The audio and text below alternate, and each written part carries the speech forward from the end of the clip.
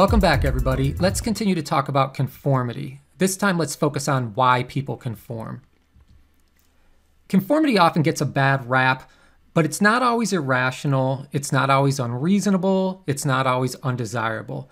And in fact, if you're unsure about something, such as how much a spot in a darkened room moves, then it probably is wise to seek information from other people. And in general, if many other people, several other people seem to agree, then we're likely to assume that they're right. They don't necessarily know any more than you know, and their guesses won't necessarily be any better than your guesses, but it's not unreasonable to seek out their advice. That's my point.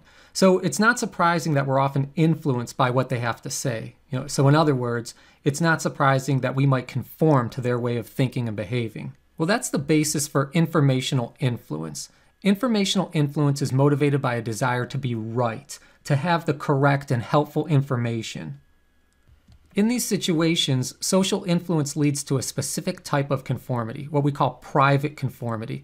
It's also known as acceptance or conversion.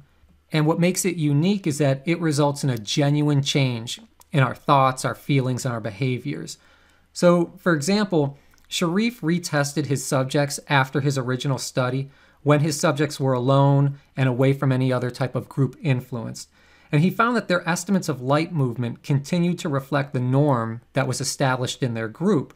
So in other words, the subjects were genuinely influenced by their fellow group members, and really so much so that the subjects embraced the group's way of thinking and ultimately incorporated that way of thinking into their own thought processes. So as you can see, the influence of private conformity tends to be relatively long-lasting. So it's true that when we need information, other people can have quite an influence on us. But that doesn't mean that people can influence us to any degree that they choose, or in any circumstances in which we're unsure about something.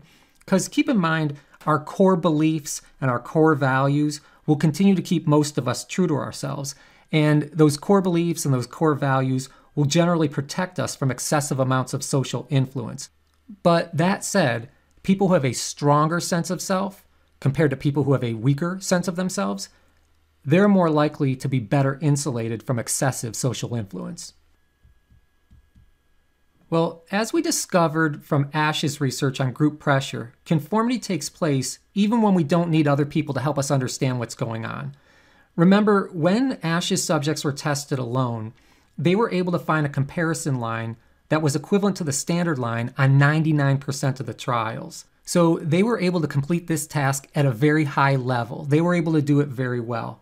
But when subjects were in the presence of other people who provided incorrect judgments, remember then the subjects gave incorrect judgments about 37% of the time. So it's obvious that something other than informational influence explains this type of seemingly irrational conformity. Just take a look at this guy. This is a picture from Ash's original experiment. This guy clearly knows that the group was wrong because he's paying close attention to the task. Yet people in his situation showed considerable conformity. So what's going on in these situations? There's a different type of influence that we need to talk about.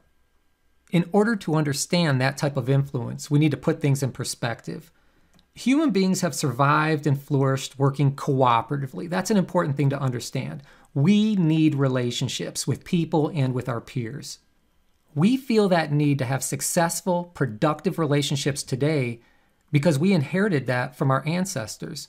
They needed to have successful relationships in order to hunt successfully, in order to farm successfully, in order to come together and have a village that was safe to live in. And think about how life has evolved. In today's world, in order to accomplish great things, teams typically need to pull together their individual resources and work as a cohesive unit. Well, unlike informational influence, which is motivated by a desire for good information, normative influence is motivated by a desire to avoid the consequences of appearing deviant. Because when we appear deviant, we risk being disliked, ridiculed, and ostracized by others. And of course, none of that feels good. It leads to emotional distress, low self-esteem, anger, loneliness. So in many situations, we're simply motivated to get along with the group, to play nice with others. And it's in these situations that the group's social influence leads to public conformity. Unlike private conformity, which we talked about previously, which we call true acceptance, public conformity tends to result in relatively superficial behavioral changes, but not real, long-lasting changes in our thoughts and our feelings. So in other words, the subjects in Ash's study did not change their actual opinions regarding which were the correct comparison lines.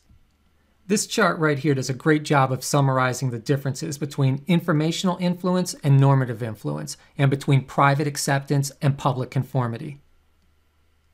Well, that's it for this section, but stay tuned because there's more social psychology coming up soon.